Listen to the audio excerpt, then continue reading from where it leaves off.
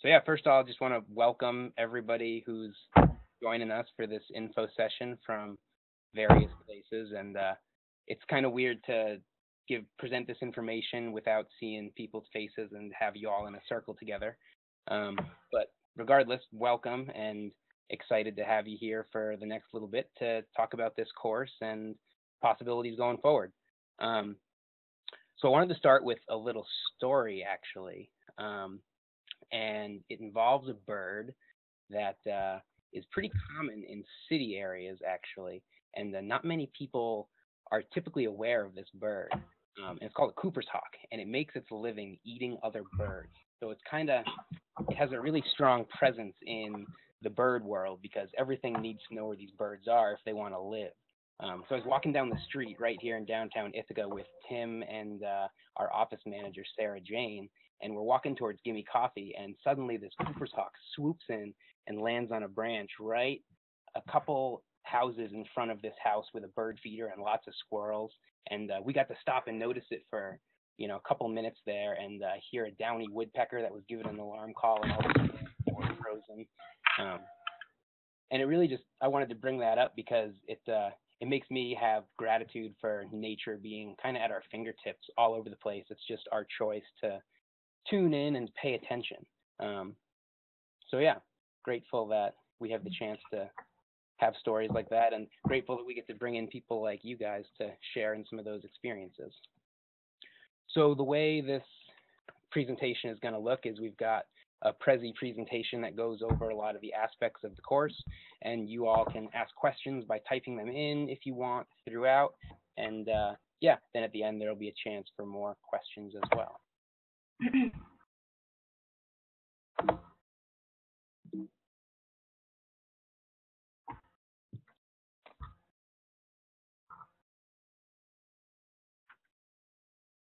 Um, so I'm going to actually go ahead and mute everyone who's on the call just so that there's um, no background noise coming into it. So if you do have questions, you can ask them by typing them in, and we'll see them and we'll either answer them in the moment or get back to you guys on them.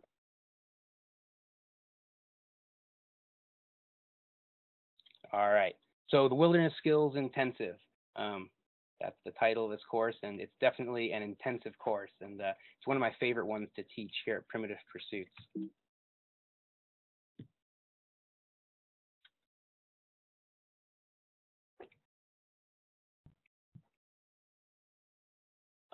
We'd like to start with this quote, and the quote, I'll read it to you, is this program was one of the best experiences of my life. It has caused me to reevaluate my professional and personal priorities. And that quote would be pretty powerful no matter who it came from. But the reason we like to share it here is because that actually came from a professor at Ithaca College who some of you might know, Jason Hamilton, who's a double PhD in plant biochemistry and all sorts of other crazy academic stuff. And yeah, it kind of just shows that there's a whole other realm out there besides the academic realm, and it's really pretty amazing that someone as accomplished as Jason had such a profound experience with this kind of material in this course. So we like to say that the course is broken up into cool, three different categories. We have primitive technology as the first one. So within primitive technology, we look at primitive technologies as skills to help us meet our basic needs out on the landscape. So if you look at our ancestors and hunter-gatherer societies, these are the skills that are just ingrained in the culture. And they're kind of skills that we have lost, like how to make fire by rubbing sticks together and wild edible plants and tracking and that kind of knowledge. So we like to start with fire, and we do a lot with fire. And this is a picture of the hand drill friction fire technique. The bow drill is one that you guys will get a lot of experience at. And there's nothing quite like seeing somebody get their first friction fire, because you get an ember from rubbing the sticks together and you put it in a tinder bundle, and you can just see on her face there that it's just magic. And it's one of my favorite things, sharing that experience with participants. So shelter is another aspect of primitive technology, primitive skills that we're going to cover. And like with all the skills we cover, we really do this by getting our hands in on it. We're not really gonna, talk about it and draw it up on a whiteboard. We're gonna go out there and spend a night camping and just bring a sleeping bag and no tent and have to build a shelter. And the opportunity may be there to sleep out in a shelter without a sleeping bag because that's possible if you build your shelter right. So we'll look at shelters like the debris hut, which is an amazing shelter to keep you warm no matter the temperature without a sleeping bag, without a fire, without anything. We'll also look at some other shelter techniques like thatching. And this picture is actually from Grassroots Festival, where we build this big structure every year and we weave these cattail mats on this giant loom and then put them all together. And it's not quite a survival skill, as I'll say. Like if you're out there just trying to survive, you probably wouldn't be making a big thatched hut. But it's a really cool skill to connect to the landscape in a way that we can make some longer term things. And I guess I'll take the opportunity right now to make the distinction. A lot of people are looking for survival skills, and we kind of don't like that word that much because it implies that there's kind of this struggle and this separation, and that it's going out there to survive, to make it back to civilization. And our goal is really to connect people to this place. I like to think about it. If you look at a deer that's out there, I wouldn't consider a deer on survival. A deer just lives and it knows how it fits into the ecosystem. It knows where to find food, where to find shelter, and how to be. And sometimes a lean winter, some of the deer might starve, but the deer are out there in relationship with the natural world in a really pure, basic way. And my feeling is that that is our birthright. We're of this earth just like the squirrels and the deer. And learning all these skills helps us reclaim that and reclaim that connection and feel comfortable out there providing for our needs. But we're definitely not learning this stuff so we can run away and live alone in the woods. We're doing this stuff so that we can connect more deeply and lead other people to share in the natural world as well. So we even will make shelters from snow. And for the early track participants, which actually starts in March, early March, there will likely be snow on the ground for our first camp out, which is the second week of class. And this picture here has a pretty cool story associated with it, actually. There's a longtime student of Primitive Pursuits who started with Tim and Jed when she was young, and she'd been doing this stuff for so long that it was really no longer an edge for her to build a snow shelter and sleep in it, even without a sleeping bag. And part of what we'd like to do here with all our programs, and especially the intensive, is help bring people towards their edge, whatever that might be, in a safe way so that people can grow. So for her, in this particular campout, everyone else was building their snow caves, and so they had her build this fire. And the fire that you see burning in the middle, she lit that with a bow drill collected off the landscape that day, made with just her knife. And so Tim and Jed were leading this campout with her. And right at about 40 minutes till sunset, that's when they said, okay, go ahead, build your shelter. And they didn't really know how it was going to go either, but they knew that she had the skills to do it. And having been around this stuff so much, she looked around, did a little bit of scouting. And if you can see where my mouse is, right in between the two shelters, she realized that she could just build her shelter there, and 3/4 of the work was already done. So she piled up sticks there, made a nice bed, and then covered it with snow, and spent the night just fine in a shelter right there. And it's pretty cool just to see how far you can take this. Like, I really love working with some of our homeschoolers, who some of them have been doing this with Primitive Pursuits once a week for 5-10 years even. And it's pretty cool the depth of connection and awareness that happens when people have been doing this stuff for a while. So I'm seeing some people just joined us, and if you're just joining us, that's just fine. You can catch right up with where we're at.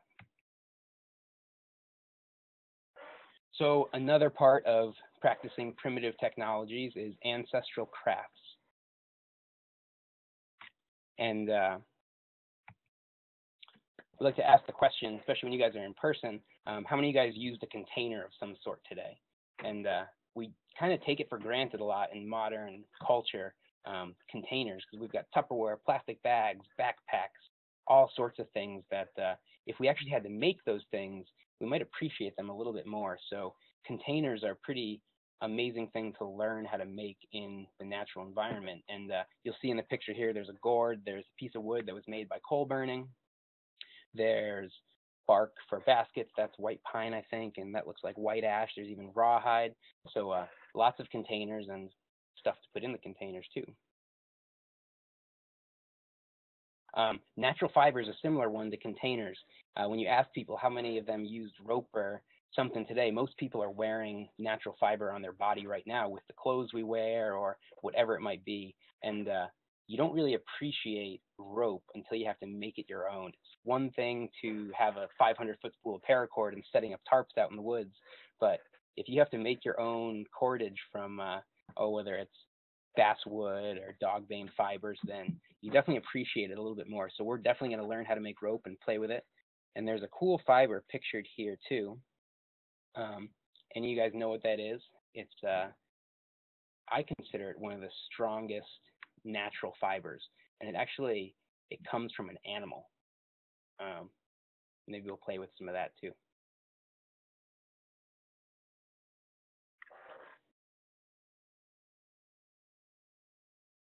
It is deeply meaningful for me, the skills and ways of life you are practicing and teaching, and I've been wanting to do this for a long while. That was a quote from a wilderness skills intensive apprentice, and we like to share it because um, I really see the stuff that we teach, our curriculum, as speaking to everybody. It's our shared ancestry, and it's what it means to connect with this land that we live on. And some people who may not have grown up this way or been exposed to it feel like it's too late or whatever it might be. And this stuff can be life changing no matter when you choose to learn it. Just today, I interviewed someone for the Wilderness Intensive who is over 60 years old, and hopefully she's going to join us for the early track. And she was just, yeah, going to be a really awesome addition to the group, bringing that perspective. Yeah. So I see a question here. Can you use any bark for making those containers? And I'll say certain types of bark peel from the tree differently, and different times of year will allow for peeling bark differently too. So there's some trees like white pine that really are one of our favorites because we can peel them any season of the year. And there's others like white ash that take certain cues in the time of year of when it's going to peel the best. And then there's certain trees like maybe serviceberry, for example, that just the bark probably, even if it did peel, wouldn't be very good for a craft regardless. So yeah, there's a lot to dive into, and I'd recommend starting to learn trees through that lens of how you can utilize them and how they change through the seasons.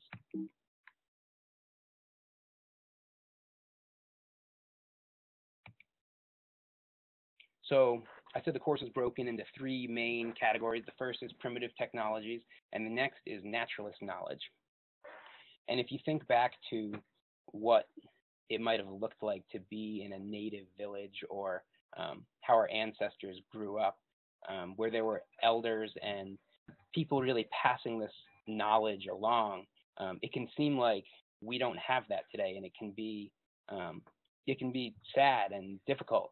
But we like to look at field guides as the elders of the work that we do. And if you really think about all of the countless hours and literally lifetimes of knowledge that are in these books, it really is like having an elder at your fingertips. So we might not have the same physical elders to mentor us along this path, but we have a lot of resources. So we're going to learn a lot of naturalist knowledge through looking at field guides and asking questions and sharing mysteries with each other. So mammal studies is definitely something we'll look at. There's not terribly many mammals around here, so it's good to get to know each of them. And that's actually a really cool skull in the picture right here. If anybody thinks they know what it is, they can type what they think it might be. And I might not give you the answer either. Something that we like to do is help people engage with curiosity through questions. So I know for me, when I'm walking through the woods with Tim or Jed or anyone, I usually don't even ask questions anymore because I know if they just give me the answer, I'm probably going to forget it because I've forgotten it so many times. It's really about the journey towards learning it. So raccoon, I'll tell you, it's not a raccoon. And there's some characteristics like if you guys see this ridge right here, that's called the sagittal crest. and it's where the muscles will attach to that help power the jaw. So you can tell by that this animal has a really strong jaw. And it's tough from this perspective too to make distinctions. It's an animal that's native around here, and we start seeing their tracks this time of year quite a bit if you're lucky.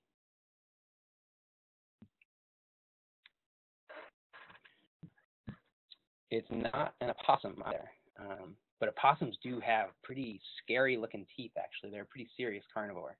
Um, so you can keep throwing out ideas if you want, but I'm going to move on to the next slide, and that's tree identification. And the trees are one of our biggest teachers out on the landscape during the Wilderness Skills Intensive. From the start, we get to know the trees, and if you're with us during the early track, we're getting to know the trees without their leaves on them, which makes it even more tricky. But trees are really great to learn because they're ecological indicators. The presence of species of trees lets us know what else we might find in that area. And trees themselves are such an amazing resource, whether it be for their wood for making friction fire, bows and arrows, or baskets, or other crafts, or the nuts that they produce, like the hickory nuts, the black walnuts, which we can use for food, for dye, the acorns. There's just so much there. So learning the trees of our area is a really awesome journey. And this picture actually has another story about that same girl who her name's Lily. And we do this activity sometimes where what we'll do is we'll partner people up, and one partner will have a blindfold on, and they'll be led to a tree by the partner in a kind of a circuitous way. They'll get to feel the tree, and then they'll be led back, and then they take their blindfold off and have to go find that tree. So it's about connecting with our other senses than sight. And so this girl, Lily, she'd done that before plenty of times, and it wasn't really an edge for her. So what Tim did is he put a blindfold on her and said, all right, I want you to go find a serviceberry tree.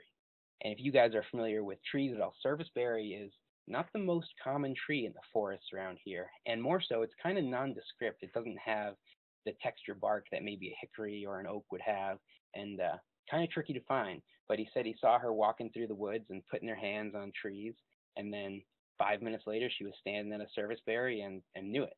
And he said he asked her what were the first 5 trees she passed, and she was able to list them all off: a white pine, a red oak, and know exactly what they were. So I like to share that just because it again shows the depth where this can go of knowing the trees and connecting with them in such a deep way more than just knowing the Latin name of a tree.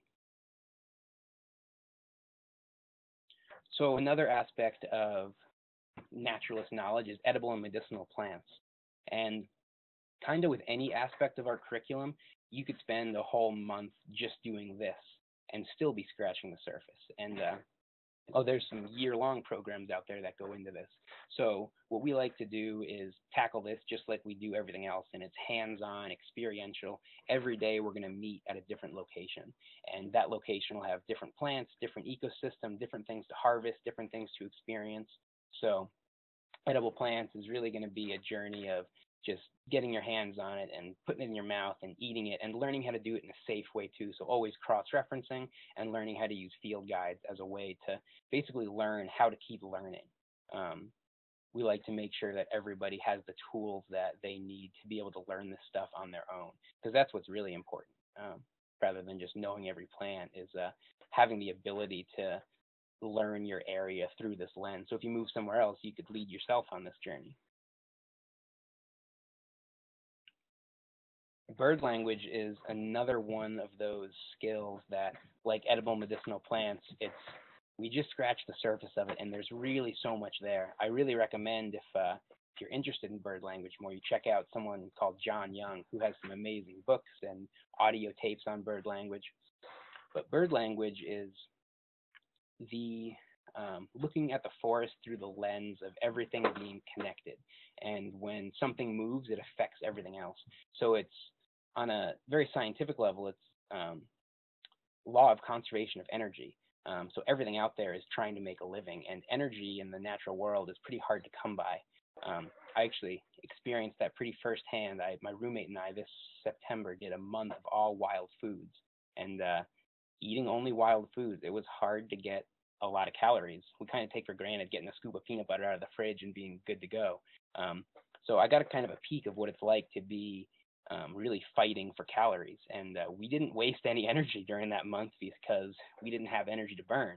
So if we were actually in the woods and, say we were a chickadee and there's a Cooper's hawk out there that can eat us, and there's also a weasel out there that can eat us, and the house cat that can eat us, it's really important to be paying attention the whole time.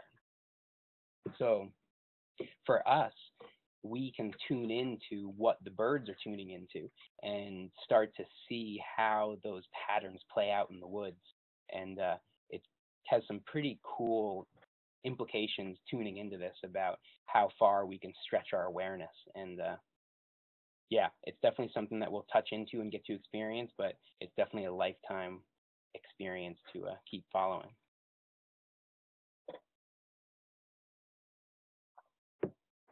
So we have primitive technologies, we have naturalist skills, and then mentoring as the last of the three main categories.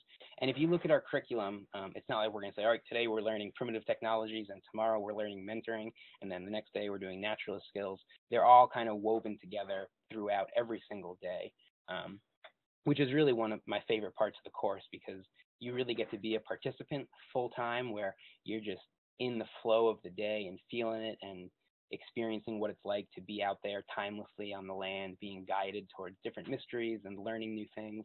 And then what we'll do too is kind of step back and pull back the veil and say, all right, this is what we were doing, this is how we were doing it, and this is how you can do it with a group yourself. So starting to bring transparency to those techniques that were kind of just ingrained with our ancestors, that mentoring. We also call it the invisible school. If you look at native cultures, the kids don't go to school, yet somehow as they grow up, they have a tremendous knowledge of place that was passed on to them, and almost to the point where it surpasses scientific knowledge. Like the knowledge that these Bushmen have of the place that they live in is really astounding. So we try and bring transparency to what it is that allows that kind of information to pass along. And, it's not having the class sit there and take notes while we talk. It's engaging people through all of their senses. So we'll share skills with that. A lot of storytelling. If you look at native cultures, there's storytelling as a huge part of the culture. And we like to inspire kids with stories and share stories of our own. And yeah, stories are a really amazing tool for mentoring. And games too, anything where people can get some adrenaline and have an emotional reaction and be able to be running and jumping and diving. We can see it with kids really clearly. And with us, a lot of participants really love the fact that they get to feel like a kid again. We're going to be out there playing games out on the land, and it's just an absolute blast. So all of that amounts to the Wilderness Skills Instructor Certification. And there are two tracks to the Wilderness Skills Intensive. There's the early track, which starts March 4th, and it runs every Friday for 16 weeks, from Friday, March 4th till June 17th. And so both tracks are actually the same curriculum. They're just the differences in the scheduling of them for logistics for people who are local or traveling to be here or can take Fridays or, yeah. So the early track is really exciting because we get time in between when we meet to really integrate these skills and what we've learned and come back together as a group and experience the flow of the seasons. We start out our first camp out, has snow on the ground, and we're likely building a snow shelter all the way up till, June when we have our final overnight out on the lake, and it's really awesome. And the fast track or the late track here is 4 days a week, from mid-May to mid-June. So that one typically works well with a college schedule because it's after the semester has ended, and it's a great way to start out a summer of maybe working for us or whatever that may look like. So one thing I'll say too is the Wilderness Skills Intensive is an awesome way to get connected with primitive pursuits through the lens of employment. It obviously doesn't guarantee a job with us, but a lot of people from the course have gone on to work with us, whether it be for the summer or for internships or for year-round employment. I took the course 4 years ago now, and yeah, I'm really grateful that I did. So the fast track will be Tuesday through Friday, starting mid-May, And the exact dates of these will be emailed to you guys all tomorrow. We have a list of the course details, which we'll send out to you. So don't worry if you don't have it in front of you right now.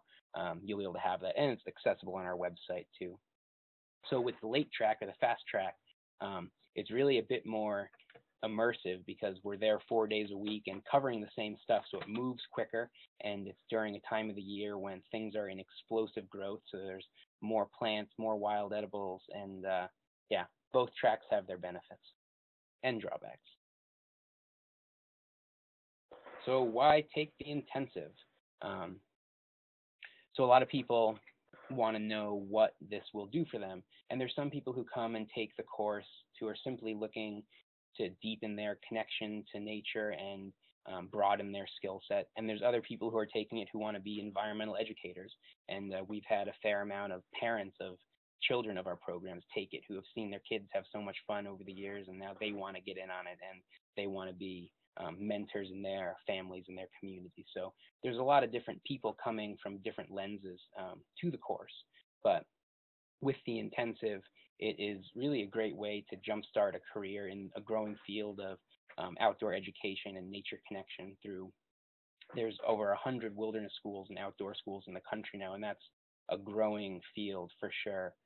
It's actually pretty exciting that there's so many around. I mean, just in New York State, there's quite a few. And it's really a mission that we believe in, so it's awesome to have so many popping up. If you're studying in college, it is a great supplement to whatever degree program you're doing. I know that when I went to school for conservation biology at SUNY ESF, and the experiential education part was always what I felt was missing. And a course like this can really just add so much depth to, you know, taking a botany class, taking a herpetology class, taking a dendrology class, because it really allows for a broader lens and deeper connection of looking at the woods, you know, rather than just learning scientific names. It's a great way to enter the field of experiential education because that's exactly what we do and what we believe in. And lastly, the certificate will look great hanging on the wall of your debris hut. And it's kind of a joke, but it's hopefully you'll have your own debris hut that you'll visit and spend some time in. So I'm actually going to back it up a slide, and I'm going to pass the microphone off to Tim for a second, who is going to say a few words about what it means to take the course and, yeah, what the next steps would look like for being part of it. So yeah, here's Tim. Thanks again, everybody, for being on tonight. And if you're listening to this recording sometime later, that's great too. So yeah, I think Justin did a great job laying out the foundation of the course. Of course, would be great to be sitting in a room with you all to be able to do some questions and answers in that format. But a few questions that I believe might be on some people's mind. I know that when I look at kind of making big decisions in my life or taking part of in intensive courses like this, these are kind of the things that cross my mind. So basically, first question is you may be asking yourself is this right for you? Is this the right course? And what I can say is I don't know the answer to that question, but if you're asking that question, then you're definitely in the running. We like people who are intentional. We want people to be self-directed. We're there to assist and to help with that process of learning, but we are, you know, acting as mentors and guides in a process. So is this right for you? If you like having challenges put forth that help you to grow quickly and fast with a caring group of individuals to help you in that process, then I'd say that's a great start. If you like being outdoors and exploring kind of uncharted territories, we're here in the Finger Lakes, so if you're from here, you know the area. If you're from someplace else in the country, you know, take a look at the Finger Lakes in upstate New York. It's a beautiful location, and each week will be, or day, depending on the course you're in, we'll be bouncing around to different natural areas, exploring kind of the best that the land has to offer here. So is it right for you if you're looking for kind of either to push your skill sets or to learn new skill sets or to kind of just challenge the status quo? perhaps, of the direction life is currently taking you. Those are all great reasons to come. Is it the right time for you to be here? Might be another question. Um, Honestly, people will look at courses like this, including this course, for years, trying to decide if it's the right time. Again, what I'd say is you're going to have to do a little self-analysis, think about what it is that you're trying to achieve and where you want to go, make that decision on your own. But we are here to help if we can in that conversation. And finally, can you make this happen? Can you pull this off? So again, 17 years into running courses like this and facilitating the growth of a program such as Primitive Pursuits, which works with preschoolers through college students into retirees. A large program, and there's many times when the question has come up, can we pull this off?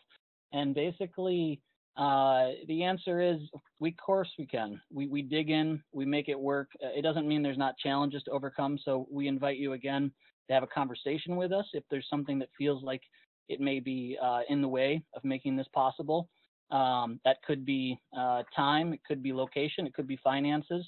Whatever those are, we invite you to fill out an application, to get in touch with us, and let us help you along that journey. So the cost for this course, it's a 150-hour class, whether you're doing the early track or fast track, and it's $1,450 for this year's course. There are a small number of scholarships available, so if that is something that might be a stopping point for you, please do connect with us about that. But basically, the process moving forward from here, if you're listening to this call and you want to take the next step, is if you don't receive the course details from us directly via email, reach out to us, ask for them. There's an application process. We want to be able to make sure that everyone's going to get from this what they're looking to get, what they want from it, and that's the time when we can answer a lot of those questions. So you can go out ahead and fill out the interest form. We can send you a link or post that here, but it's also available at primitivepursuits.com, and you can check that out. I think I'll leave it at that for now. And before we fully sign off for the night, a couple of things we want to do is we're going to stop the recording here shortly to be able to do kind of an informal question and answer session. But before even that, I do want Justin to take a second to introduce to you something that's also really exciting to us. If you feel like a month-long course or 150 hours is exciting, but you're looking for more like a year-long program, we have that too. So I'm going to turn it back over to Justin. Cool. Thanks, Tim. So yeah, like Tim said, if you want more, we are introducing the Wilderness Year starting this fall. It's going to be a 9-month adult residential program, and we'll meet 3 days a week. And it is, I think it's 650 hours of total instruction time. It's going to include several campouts, a week-long survival trip, and it's just, I'm so excited about it. We are going to be at a property, Arnott Forest is a Cornell-owned property which has a campus on it with winterized cabins and a lodge area, and people have the opportunity to rent a cabin on site and live there. And it's really going to be an amazing platform to dive into all of our curriculum even deeper. So we teach a lot of intensive classes like bow making and flint knapping and hide tanning, which don't quite fit into the wilderness skills intensive, because if we were to make a bow, it would take 3 or 4 days, which is almost a quarter of our time together. And in looking at the scope of the intensive and what we want to accomplish, it doesn't necessarily fit those goals. But with the Wilderness Year, we're going to be able to really take the time to be with the natural world throughout the seasons and learn the natural history by harvesting and wandering and crafting and making a bow and arrow, tanning a deer skin start to finish, making a pack basket with black ash, and just being able to be in community and inspire each other on this path of learning everything we can about our place. And you can see some of our curriculum laid out here: survival and wilderness living, the naturalist studies, a lot of tracking will be part of it. Leadership, mentoring, and community is going to be huge. Ethnobotany and caretaking, and bird language and awareness. So if that speaks to you, definitely check that out on our website too. yeah, so finding more information about the Wilderness Year on our website under Adult Programs, you'll see a tab for Wilderness Year, and yep, you can get the curriculum on there, and always feel free to email or call, and happy to connect in person about that too. So with that, I guess we'll stop the recording and I'll unmute everybody who's here. So if you're still with us and want to ask some questions, you're welcome to do that. And I guess I just want to end before that with thanking all of you for taking the time to be here and to, yeah, look at this as an opportunity, because if it's the right thing, we'd love to have you going forward.